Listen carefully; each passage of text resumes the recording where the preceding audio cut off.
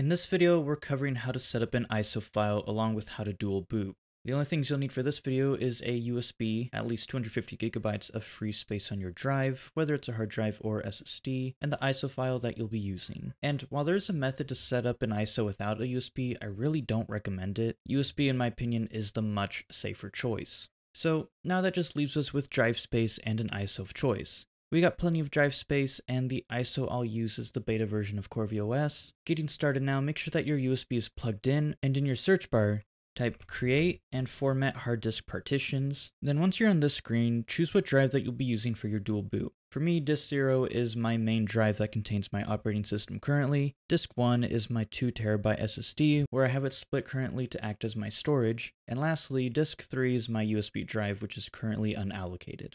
We'll want to start by formatting the USB into an NTFS drive, but I honestly think that for USB drives, it doesn't really matter whether you use a FAT32 or NTFS. I personally believe NTFS is just the modern and better choice in most cases. So you'll see one of two things here. Either unallocated space or a simple volume already set up similar to what I have on my main OS or storage. So if you do see the unallocated space, what you want to do is right click on the space, new simple volume, next, and then once you get to this page here, just make sure that it says NTFS, default, and then any sort of name that you want to give it. Afterwards, hit next and finish. Now, before we move on, I want to point out a common issue that you might see is right after setup, if it doesn't show NTFS, like right now it shows raw for the file system, this leads on how to partition if you've already had a file system put in place, or if you run into this bug.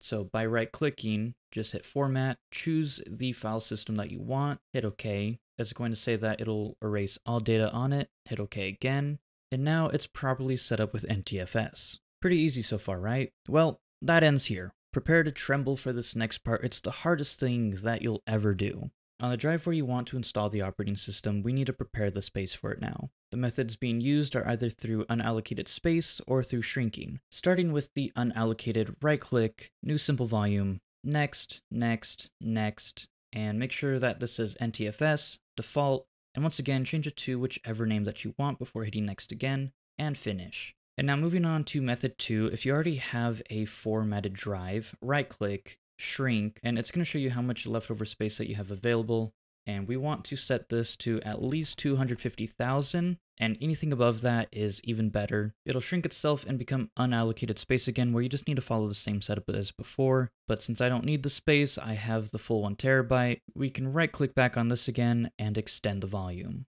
And I know I said that was the hardest part earlier, but I lied. That is actually coming up right after this next bit. Right now we need to install Rufus, a program that's used for setting up ISO files, and while there are alternative options out there, Rufus has always been my go-to. Follow this browser link or click the link that I left in the description, where you'll in 99% of cases want to scroll down and choose this top installer. Don't worry about the other ones. So open it up, select your USB drive, which in most cases should do that by default, drag in the ISO file that you're using. It'll take a minute to scan, but after it does, make sure that the partition scheme is on GPT and the target system is on UEFI. Afterwards, give it a name, something that you'll remember, and change the file system to NTFS and leave the cluster size to default. Afterwards, hit start, and then the Windows user experience will pop up where it's completely fine if you check all of these. It basically saves you some time with the setup of the ISO, so you can just hit OK. It's going to say that all data on the device for your USB will be destroyed, so hit OK once again. And now give it like 5 to 10 minutes and it'll be completed. And now that Rufus is done, this is the true scary part for the majority of you out there. Stick me on your phone real quick because we're going to restart your machine. I'll wait here a sec. And now that you're back on mobile, make sure to turn me up because a lot of people say that my audio is quiet. So just go ahead and turn it up real quick. My bad.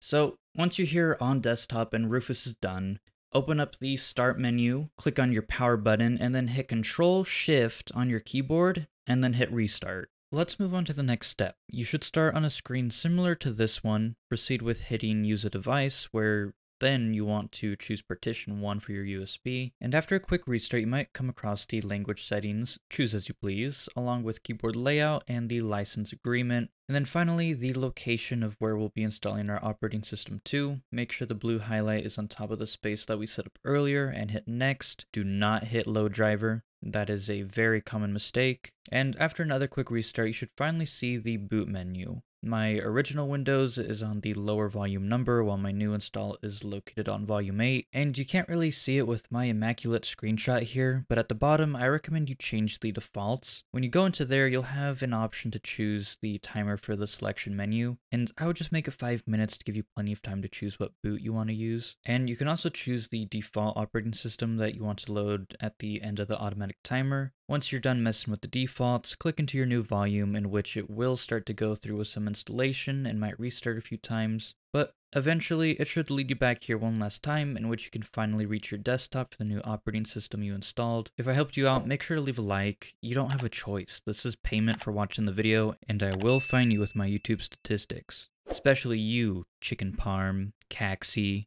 Electron? Wait.